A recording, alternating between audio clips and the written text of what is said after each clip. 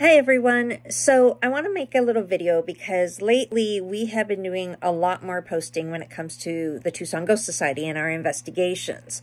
So I wanted to kind of touch base to make sure everyone understands that the Tucson Ghost Society, we are serious about what we do.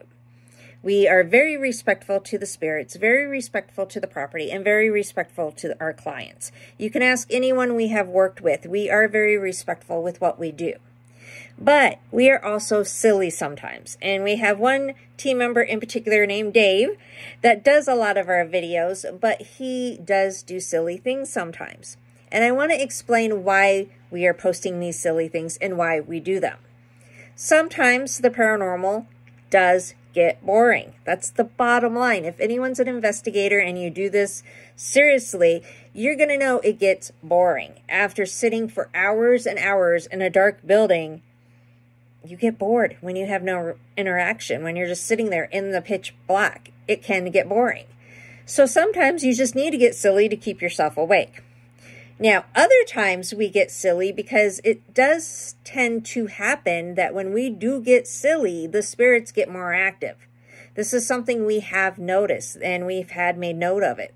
So we will get silly to try to get the interaction going. Now, sometimes some of the things that we are doing does seem odd though, especially some of the things that Dave does. Now, it's not out of disrespect. It's not out of to make fun of anything. It's to get reactions because we have gotten reactions from this. One of Dave's famous things is sniffing boots.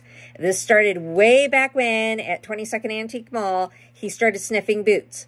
Now, we did get reactions. We got an ew and we got a gross, okay? So he does this to see if we can get that type of interaction again.